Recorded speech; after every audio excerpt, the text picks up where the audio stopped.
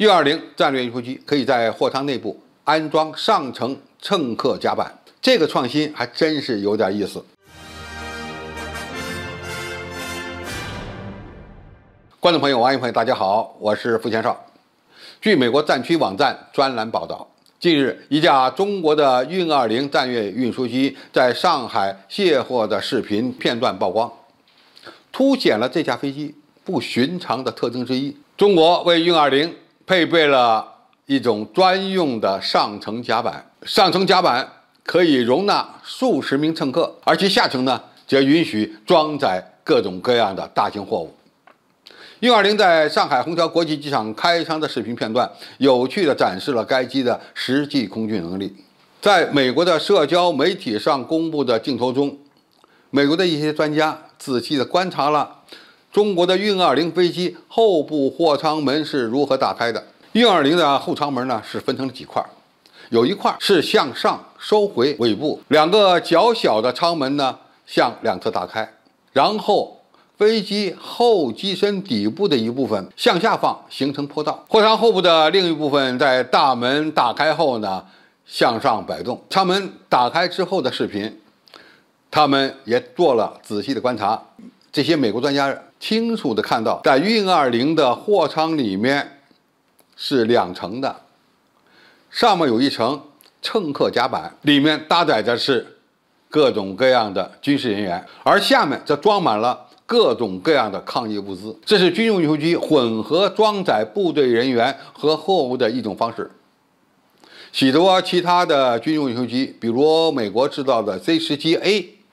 这是通过在主货舱内部的侧面安装乘客座椅来实现搭载兵员和其他人员的目的。但是这样做会大大的浪费军用运输机上部的空间，因为一般的军用运输机啊，它的机舱内部直径是非常大的，以便能够装载重型的军用物资，甚至是兵器，比如说坦克、装甲车等等。但是拉人，上部空间就完全无法利用了，而中国人采取的这是一种更好的利用运输机内部空间的办法。这种分两层安排座位和货舱的方式，对于基本的客运操作来说肯定是非常有效的。但是美国这些军事专家认为啊，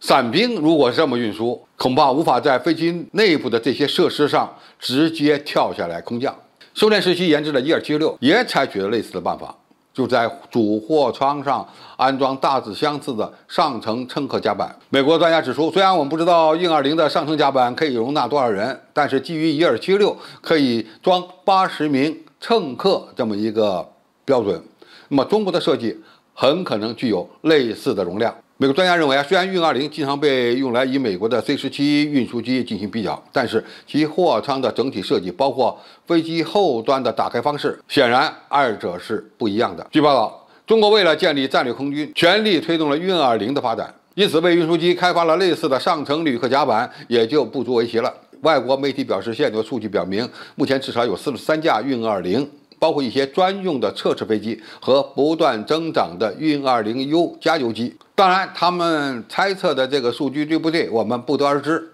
也不予证实。但是有一点是明确的，中国正在努力的生产更多的运20战略运输机，而某些新版本的运20将会使用推力、耗油率以及效率都更高的国产涡扇发动机。那么，美国的军事专家通过一段视频，就对运20战略运输机的运载能力和运载方式做了很多的评述。他们尤其关注运20可以在货舱内部安装上层乘客甲板这样的一个措施。那么这个措施呢，他们给出了一个酸溜溜的评价，认为上层甲板不利于跳伞，而美国的 C-17只需在客舱内布置一些简易的座椅，就可以搭载大量的乘客和伞兵了。那么这两种方式哪种好？其实观众一眼就能看出来了，因为运20采取这个办法，运载效率更高，而且是一举两得，既能运货也能运人。这在和平时期实施远程投送、抢险救灾都是非常有益的。它可以最大化的利用机内空间，何况这样的一个甲板是可以拆卸的，完全是根据自己的需要而进行不同的组装。那么它会不会影响到空降作战呢？那么拆掉这些上层甲板，那就不会影响到空降作战了。无论是重装空投还是伞兵空降，应该说都不会有什么影响，只不过有了它，使我们在远程运输的过程中灵活性更高罢了。那么如果是远程机降呢？这种双层甲板的配置可能更为有利，下层装一些装甲车辆，而上层呢搭载兵员。那么抵达目的地之后，装甲车和人员迅速出舱，就可以在某一个区域形成较强的作战能力了。对于运20远程战略运输机在舱内设置上层甲板这件事儿，我想今天我们就聊到这里，谢谢大家收看，我们下期再见。